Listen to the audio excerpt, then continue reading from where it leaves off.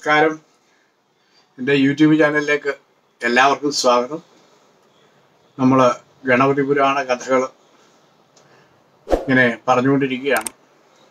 ഈ കഥകൾ ഇഷ്ടപ്പെടുന്നവർ ഇത് ലൈക്ക് ചെയ്യണം, സബ്സ്ക്രൈബ് ചെയ്യണം, അതുപോലെ തന്നെ ഷെയർ ചെയ്യണം.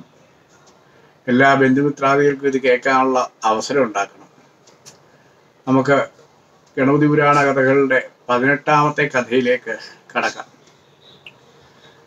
ഈ ഒരിക്കല് ദക്ഷപ്രജാപതി മന്ദാകിനി കുളിക്കുന്ന സമയത്ത് അതിൽ വിരിഞ്ഞു നിന്ന ഒരു ചെന്താമരയുടെ മധ്യത്തിൽ അതിതേജസ്വിയായിട്ടൊരു ബാലിക, കൊച്ചു കുഞ്ഞ് കിടന്നുറങ്ങുന്നു.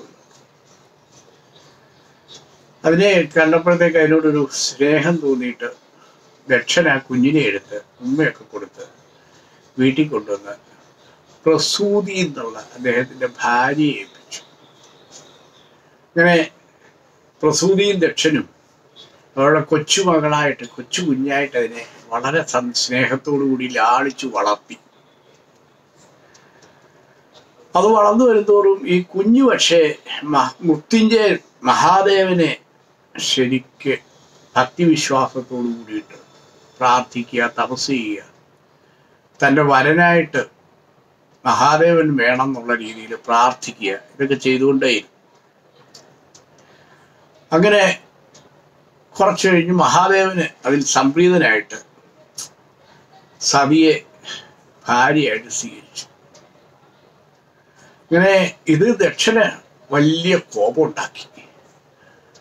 ഈ പ്രാകൃത രൂപിയായിട്ട് ജഡാവൽക്കധാരിയായിരിക്കുന്ന മഹാദേവന്റെ ഭാര്യ, എൻ്റെ മകള് മഹാദേവന്റെ ഭാര്യയാകുക, അതിൽ ഭയങ്കരമായ ദേഷ്യം അദ്ദേഹത്തിനുണ്ടായി. ആ കോപം ഉള്ളി വെച്ചുകൊണ്ടിങ്ങനെ ഇരിക്കുന്ന സമയത്താണ് പ്രജാപതിമാരുടെ ഒരു യാഗം നടക്കുന്നത്. അപ്പൊ ആ യാഗത്തില് പ്രധാനി എന്ന് പറയുന്നത് ദക്ഷനായിരുന്നു. അപ്പൊ ആ ദക്ഷൻ അവിടെ ചെല്ലുമ്പോൾ അവിടെ ഉണ്ടായിരുന്ന എല്ലാ സദസ്യരും എഴുന്നേറ്റ് ദക്ഷനെ ബഹുമാനിച്ചു. മഹാദേവനും ആ സദസ്സിലുണ്ടായിരുന്നു. അദ്ദേഹം അവിടുന്ന് എഴുന്നേറ്റില്ല. അപ്പം തന്നെ ബഹുമാനിക്കുന്നില്ല. മഹാദേവനോട് വന്നു കഴിഞ്ഞപ്പോഴത്തേക്ക് ഭയങ്കരമായ കലി ദക്ഷന്റെ മനസ്സിലുണ്ടായി. അങ്ങനെയാണെങ്കിൽ ഞാനൊരു യാഗം നടത്താൻ തീരുമാനിച്ചു എന്നുള്ള ഉറപ്പോടുകൂടി ദക്ഷൻ അവിടുന്ന് പോയിട്ട് അദ്ദേഹം ഒരു മഹായാഗം നടത്താനായിട്ട് തീരുമാനിച്ചു. ലോകത്തുള്ള സർവ്വ ദേവഗണങ്ങളെയും, സർവ യക്ഷകിന്നരന്മാരെയും, സർവ മനുഷ്യരെയും, അതുപോലെ തന്നെ എല്ലാ രീതിയിലുള്ള മഹർഷി പുങ്കവന്മാരെയും അതിലേക്ക് ക്ഷണിച്ചു. മഹാദേവനെ മാത്രം ക്ഷണിച്ചില്ല. അങ്ങനെ അതിഗംഭീരമായിട്ട് യാഗം തുടങ്ങുന്ന വിവരം നാരദൻ കൈലാസത്തിൽ ഒന്ന് സതിയോട് പറഞ്ഞു. അച്ഛൻ ഒരു മഹായാഗം നടത്തുകയാണ്.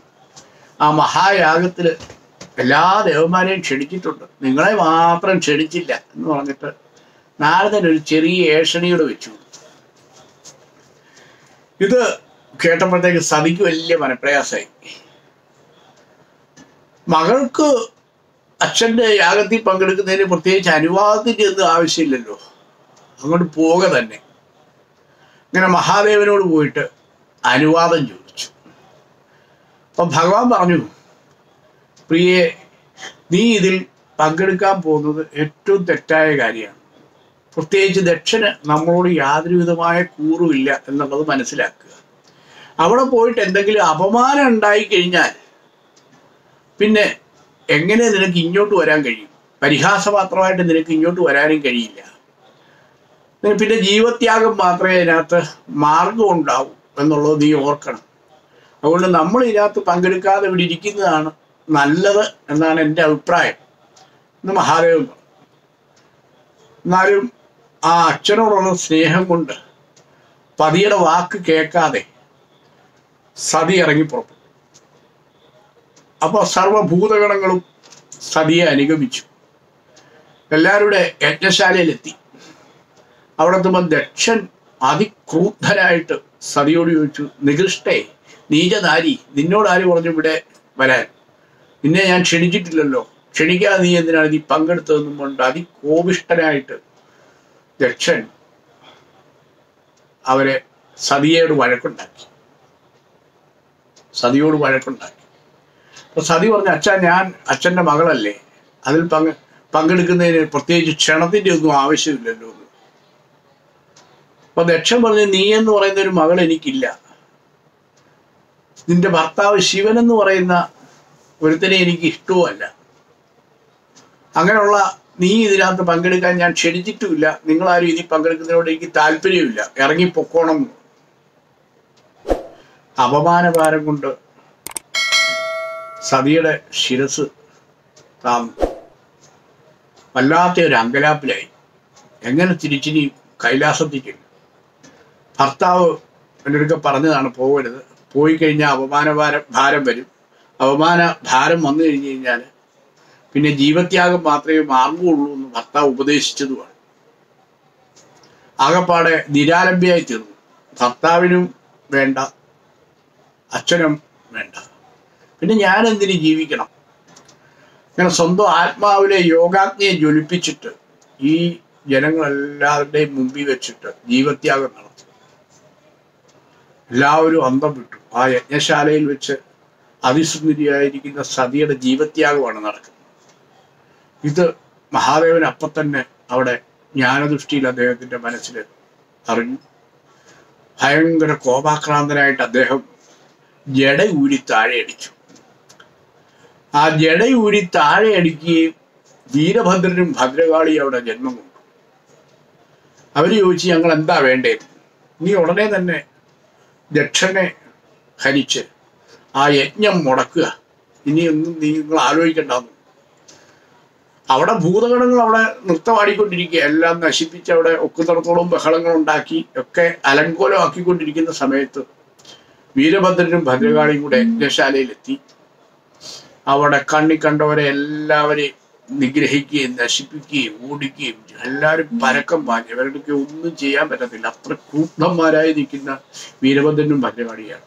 ഓരോരുത്തരെയൊക്കെ ശിരസ് കണ്ടിട്ട് ഭദ്രകാളി രക്തപാനം നടത്തി അതിദാരുണമായ ഒരു രംഗങ്ങൾ നടക്കുകയാണ്. അങ്ങനെ അവസാനം വീരഭദ്രൻ ദക്ഷനെ പിടിച്ച് ശിരസറുത്ത് ആ രക്തം ഭദ്രകാളിയുടെ വായിലേക്ക് ഒഴിച്ചു കൊടുത്തു.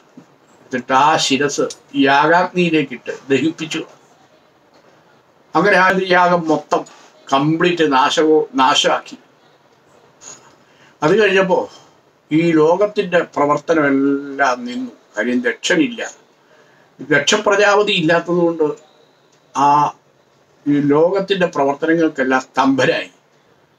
അങ്ങനെ ദേവന്മാരെല്ലാം കൂടെ മഹാദേവനെ ചെന്ന് കണ്ട് അദ്ദേഹത്തിൻ്റെ കാൽക്കൽ വീണു.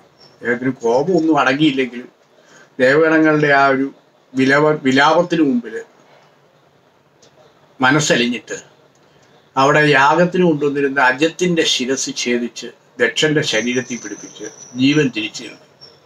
അങ്ങനെ ഭഗവാൻ മൃത്യുഞ്ജയൻ ജീവൻ തിരിച്ചു നൽകിക്കഴിഞ്ഞ് ദക്ഷൻ എന്ത് ചെയ്തു? ദക്ഷൻ അതികഠിനമായിട്ട് മഹാഗണപതിയെ തപസ് ചെയ്തു. അദ്ദേഹം മഹാഗണപതി അവിടെ പ്രത്യക്ഷപ്പെട്ടു. അദ്ദേഹം എന്താണ് ആവശ്യം എന്ന് വരം ചോദിച്ചു. എനിക്ക് ഈ യാഗം പൂർത്തിയാക്കാനുള്ള അനുവാദം തരണം എന്ന് പറഞ്ഞു. അങ്ങനെ ഭഗവാൻ അനുഗ്രഹിച്ചിട്ട് അന്തർധാനം ചെയ്തു. അങ്ങനെ അജശിരസോടുകൂടി ദക്ഷൻ യാഗം പൂർത്തിയാക്കി. അങ്ങനെ ദക്ഷയാഗം പൂർത്തിയാക്കാൻ കാരണമായത് മഹാഗണപതിയാണെന്നാണ് പറയപ്പെടുന്നത്. എന്തായാലും പതിയുടെ വാക്ക് കേൾക്കാതെ പതിവ്രതാരത്നങ്ങളൊന്നും തന്നെ പ്രവർത്തിക്കാൻ പാടില്ല. അതാണ് ഈ കഥയുടെ പ്രാധാന്യം.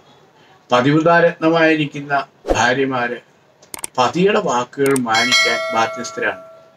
ഭർത്താവിൻ്റെ വാക്കുകൾ അനുസരിച്ച് ജീവിക്കുമ്പോൾ മാത്രമേ ആ കുടുംബത്തിൽ ഐശ്വര്യവും സന്തോഷവും നിലനിൽക്കുകയുള്ളൂ എന്ന് കാണിക്കുന്ന ഒരു കഥ. എല്ലാവർക്കും ഈ കഥ ഇഷ്ടമായി കാണും എന്ന് വിശ്വസിക്കുന്നു. അടുത്ത കഥയുമായിട്ട് വീണ്ടും നമുക്ക് കാണാം. നമസ്കാരം.